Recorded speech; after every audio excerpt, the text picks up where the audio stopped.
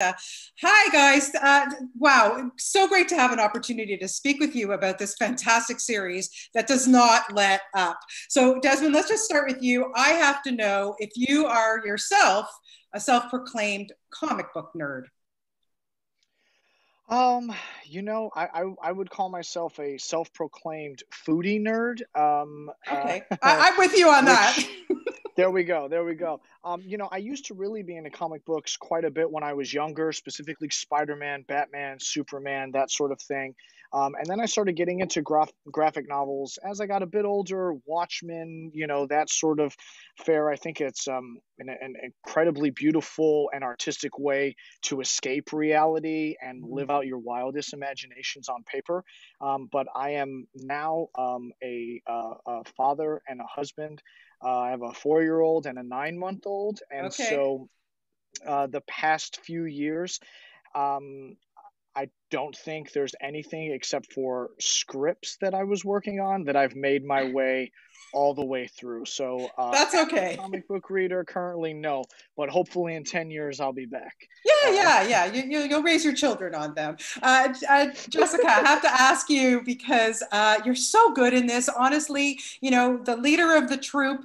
Are you a comic book nerd? And also, I want to know what it was about this series that you had to be a part of it. Oh my gosh, both amazing questions. I read Archie when I was a child. I've read some graphic novels. My husband's very into Y the Last Man and Saga, so I've read those.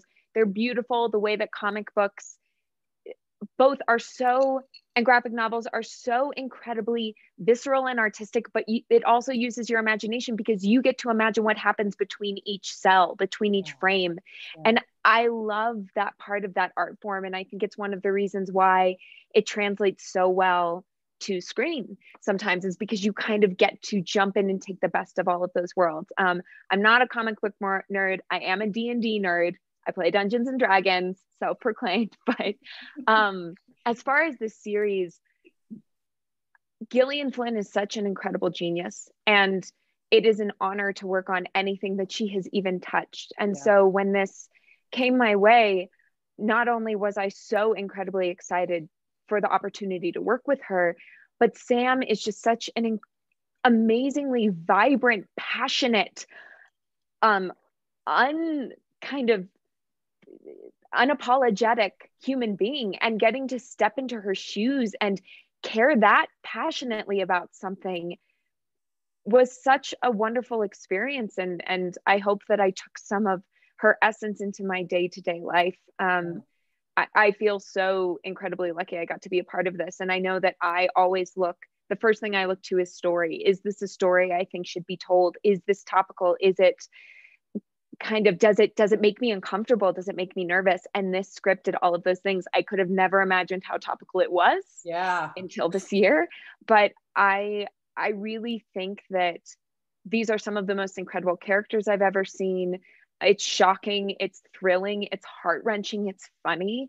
And I think that audiences will really connect with it in that way.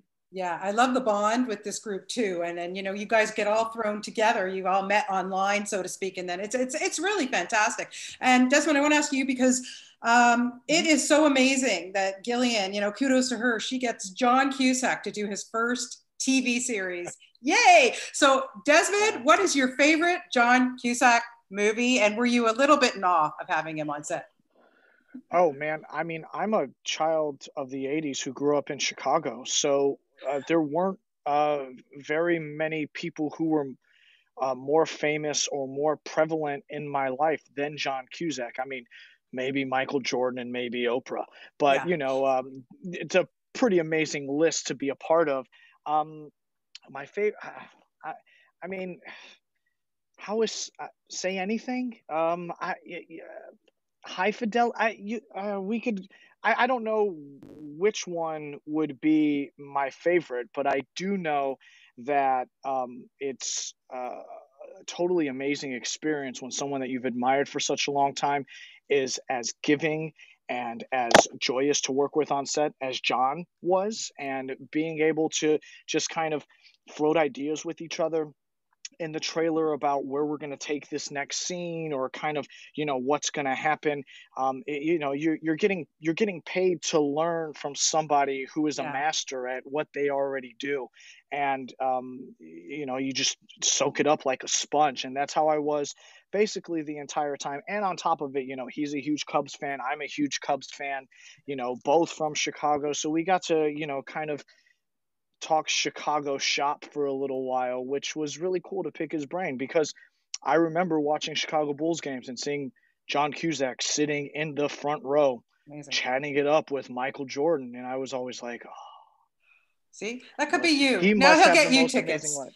He'll get you tickets once this pandemic is over. Guys, I wish I had more time with the both of you, but you really both are so fantastic in this series. Wow, what a wild ride. I loved it. And I hope, you know, that we'll get to meet in person someday soon. Take care and stay healthy. Take care. Yeah, you too, guys. Bye-bye. Thank you. Okay.